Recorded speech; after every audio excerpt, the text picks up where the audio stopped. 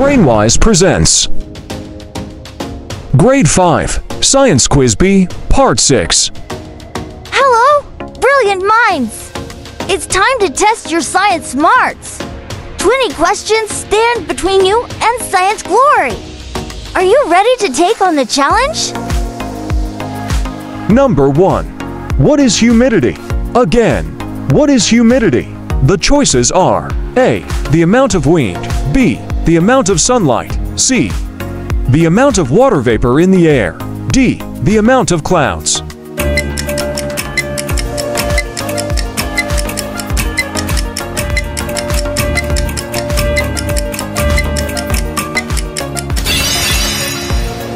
The correct answer is C. The amount of water vapor in the air. Number 2. What is an anemometer used to measure? Again, what is an anemometer used to measure? The choices are A. Air pressure. B. Humidity. C. Temperature. D. Wind speed.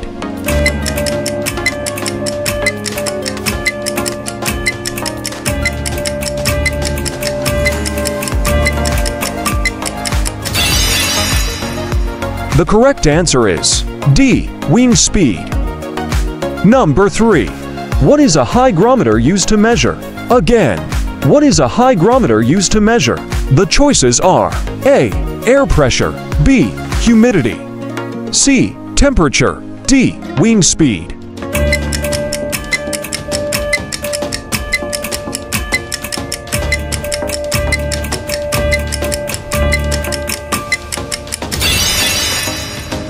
The correct answer is B. Humidity.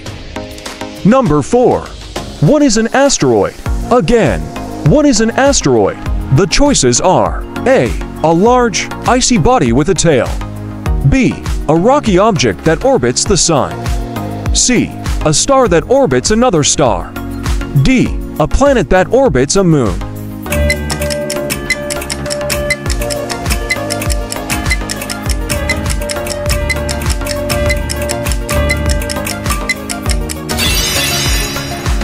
The correct answer is B.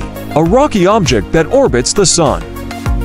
Number 5. Which planet is the largest in our solar system?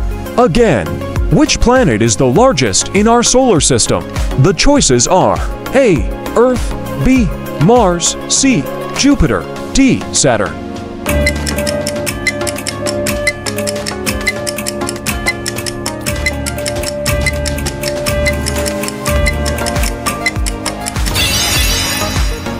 The correct answer is C. Jupiter.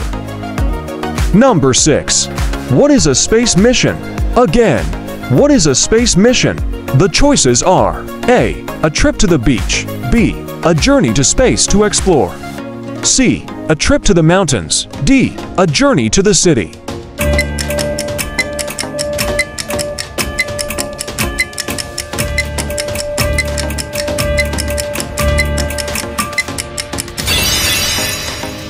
The correct answer is B. A journey to space to explore. Fantastic job so far! You're showing your science skills! Take a quick moment to refresh, and let's jump back into the quiz! Number 7. What is a constellation? Again, what is a constellation? The choices are A. A group of planets. B. A group of stars forming a pattern. C. A group of moons. D. A group of asteroids.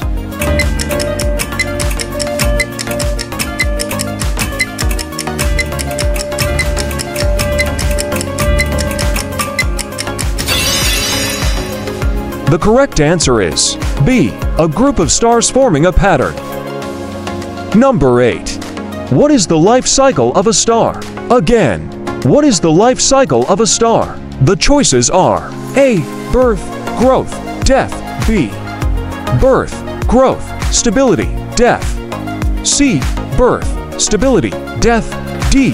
Growth, stability, death.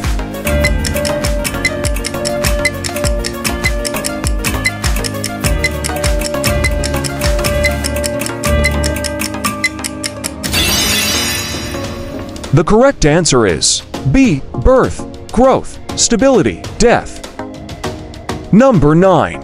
What is the importance of studying constellations and stars? Again, what is the importance of studying constellations and stars? The choices are A. To find buried treasure. B. To understand the universe. C. To predict the future. D. To find new planets on Earth.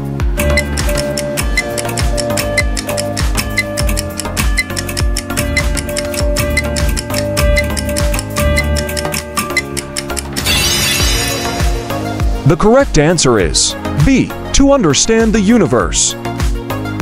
Number 10. How do ocean currents affect regional climates? Again, how do ocean currents affect regional climates? The choices are A. They have no impact on regional climates. B. They transport heat and moisture, influencing temperature and precipitation. C. They only affect the weather in coastal areas. D. They only affect the weather during certain seasons.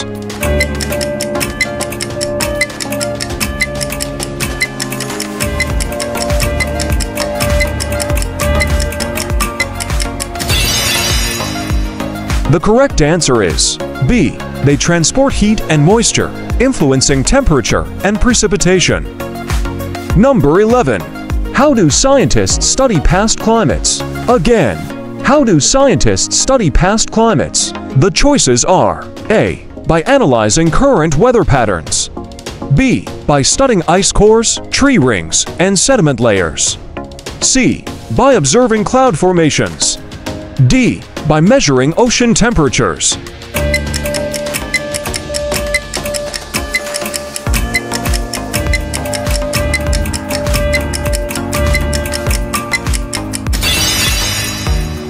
The correct answer is B. By studying ice cores, tree rings, and sediment layers. Number 12. What are the terrestrial planets and what characteristics do they share? Again, what are the terrestrial planets and what characteristics do they share? The choices are A. They are gas giants and have many moons. B. They are small, rocky planets with solid surfaces. C.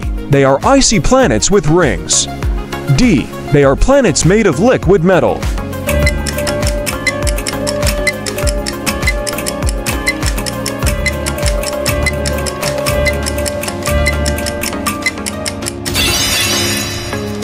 The correct answer is B. They are small, rocky planets with solid surfaces. Number 13. What is an exoplanet? Again, what is an exoplanet? The choices are A. A planet in our solar system. B. A planet that orbits a star outside our solar system. C. A planet made entirely of ice. D. A planet that orbits a moon.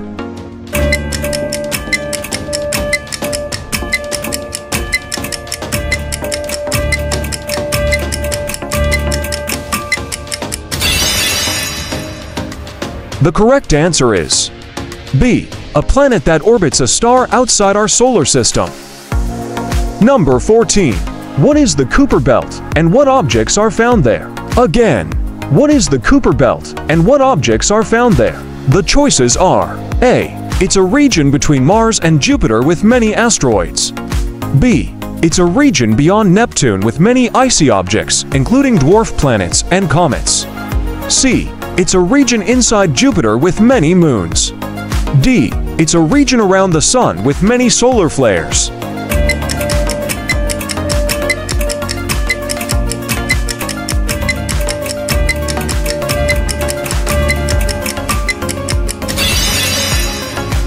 The correct answer is B. It's a region beyond Neptune with many icy objects, including dwarf planets and comets. You're a science champion in the making! Keep your eyes on the prize and answer the remaining questions with confidence. Number 15. What is a nebula? Again, what is a nebula? The choices are A. A bright star in a constellation. B. A cloud of gas and dust in space where stars are born. C. A planet with a ring system. D. An asteroid with a tail.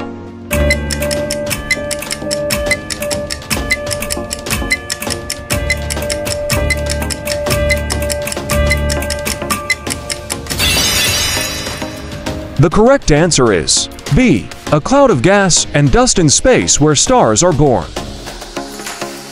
Number 16.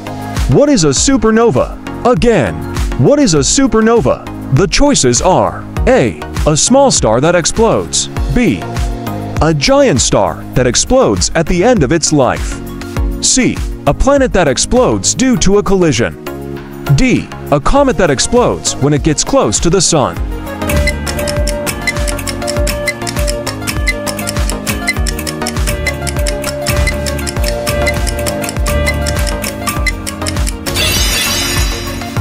The correct answer is B. A giant star that explodes at the end of its life. Number 17. What is a black hole? Again, what is a black hole? The choices are A. A bright star that emits a lot of light. B. A region of space with gravity so strong that nothing, not even light, can escape. C. A planet with a very dense atmosphere. D. An asteroid that absorbs all light.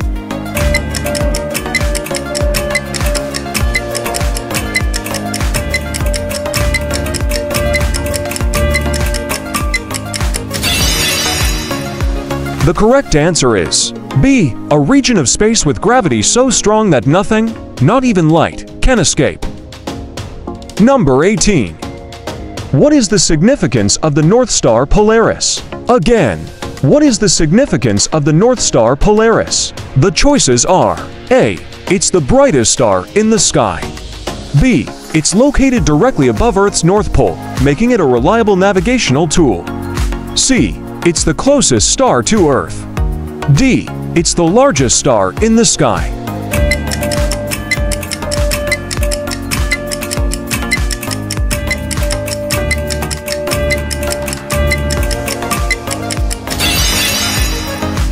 The correct answer is B. It's located directly above Earth's North Pole, making it a reliable navigational tool. Number 19.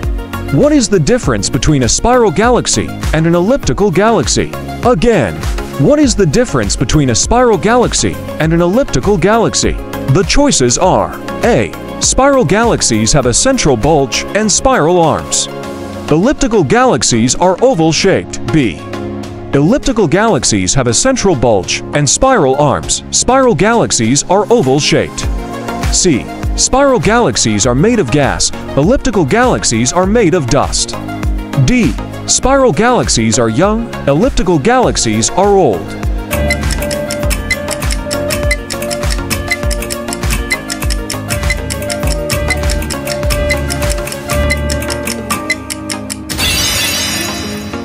The correct answer is A. Spiral galaxies have a central bulge and spiral arms.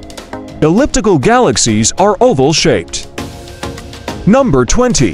What is the purpose of space telescopes like the Hubble Space Telescope and the James Webb Space Telescope? Again, what is the purpose of space telescopes like the Hubble Space Telescope and the James Webb Space Telescope? The choices are A. To study weather patterns on Earth. B. To observe distant objects in the universe with greater clarity than ground-based telescopes. C. To measure the temperature of stars. D. To find new planets within our solar system.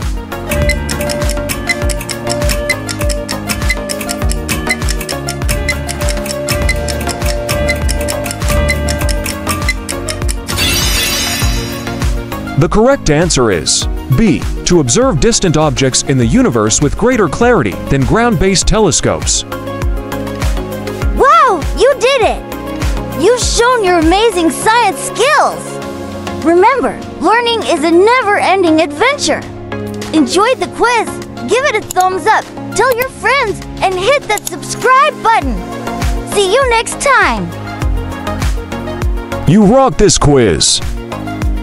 Post your score and see who can beat it. Check out other videos from brainYs.